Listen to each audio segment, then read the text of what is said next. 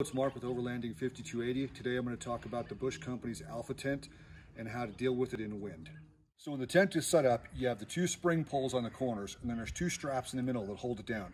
For today's demonstration, I just used bungees because I'm going to be using the bungees and how to fix the wind flapping of the awning issue. We came up with this idea in the middle of the night out in Moab. We had some serious wind that was shaking the truck. And with the awning up, this thing was like a sail. It was lifting the truck and moving it around side to side, and it was so loud. It felt like it was gonna rip apart. So I quickly had to figure something out, and I'm gonna go ahead and show you what that is.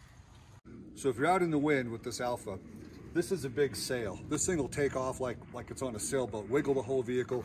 It'll flap no matter how tight these straps are. Remember, for the sake of this demonstration, these are bungees. The real straps are in the tent. I'm just using these because I'm gonna use them in a second. So here's what you do.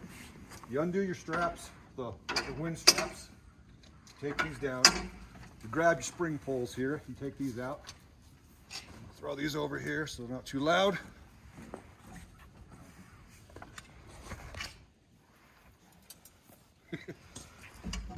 All right, so you take your two bungees, you take one on the driver's side here, you hook it up, you take one on the passenger side here, and you hook it up to the eyelets, and you fold it up just like when you're putting it away.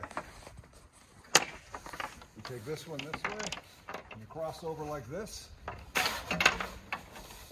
You take your bungees under the tent, secure there, secure here, or wherever you can go, and there you are. You're ready for the wind and a good night's sleep. Thanks.